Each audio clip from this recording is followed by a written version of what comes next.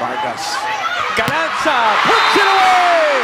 Team of the block of Cheng and MJ Phillips are gonna get that one on the replay. Swinging for her 6th point.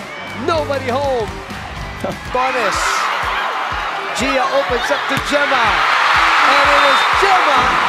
A 5-point lead. That set from Gia Morado. Ang layo na sa net. The swipe doesn't work. Atienza saw it. Galanza. Oh! Unloads! 11 points for that woman on your screen. Jema Galanza with that no-look down the line hit. Galanza. Now it was there. Picard chases and back sets. Paat and gets that stuff block. Wow. And Look they at how she increase did the it. lead. Look at that. Wow. Yeah. Pablo, no go. De Guzman. Jema Galanza.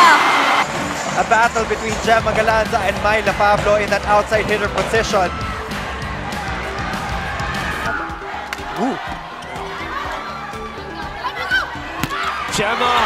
Jema Galanza has been going to the same spot with a cross-court attack. You're right. She's been going to 6 and 6 and 6. Green line on the counter. Oh!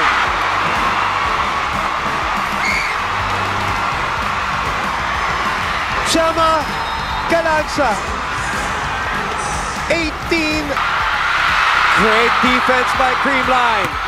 Transition is important, but rebounding, delaying, soft blocks, those are as it. EJ Lauro. Oh! Atienza with a dig. Galanza. Yes! She regained all the confidence in the world. And you could see it in her face as well, but her attacks. There's nothing else to say about Jema Galanza. It's shaping up to be a battle between. Back to Abby Maraño, no good. De Guzman will go to Jema Galanza. It's as if she was saying, hey, I'm here too. I can do that too. Now it's Jema Galanza doing Jema Galanza things, as we all know. Again, They're able to finish the point. Galanza. Arroyo will try from the other side. But she has been shut down. That's the second time. Jema Galanza in the front line. That's the time they actually get points. Oh. They go up for Agas. Straight to Atienza. They choose Galanza. At a perfect set from Gia De Guzman. Feeding it. A lot of bad blood between these two teams. And a lot of fans have Come out rotation. And yeah, I mean, that's a great set by De Guzman. Getting her activated. Get names on the board in double digits. It will get you to a good position. Jema Galanza just soaring high on that attack. And we all know what she's capable of. Very fluid motion talaga from Jema. De Guzman again to Jema. Abby Maraño couldn't even react. And even the foot of Makandidi Katindig couldn't save that. De Guzman, no combination play with Galanza. That was actually read well by the blockers of PLDT. All three jumped with Galanza, but Di Macolangan was. back and back. Jema launches. Atienza, Gia, Galanza. Off timing na. 3-point lead. Back to 4. In the pregame, the step-up player, Jema Galanza, challenging. Program. Thoughts, Carlos.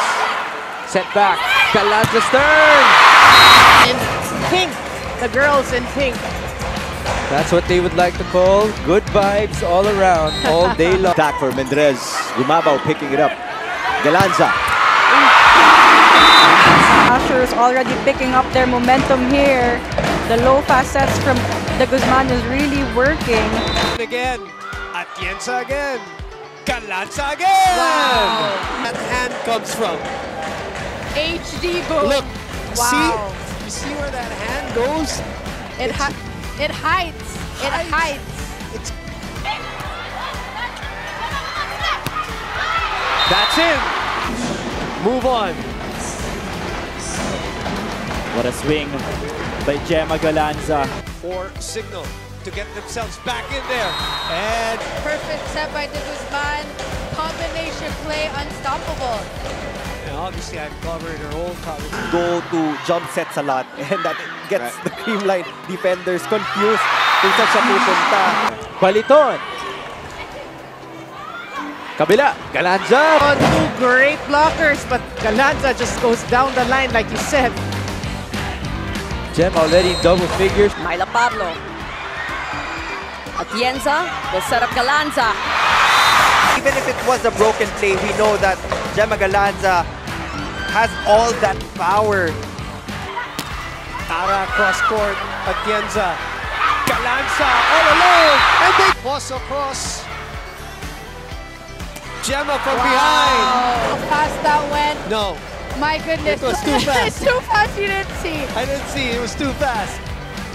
Signal not prepared for that. Wow.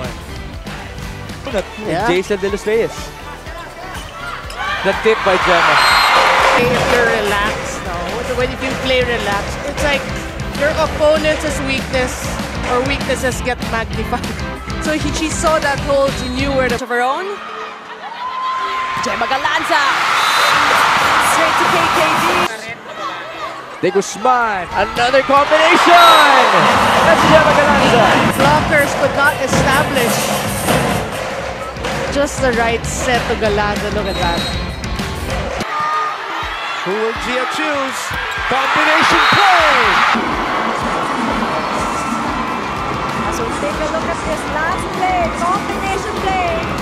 Jema Galanza set to being a really good decoy there. Two blockers with her. Another one. And magaling na, swerte pa. But another one sold by Sen.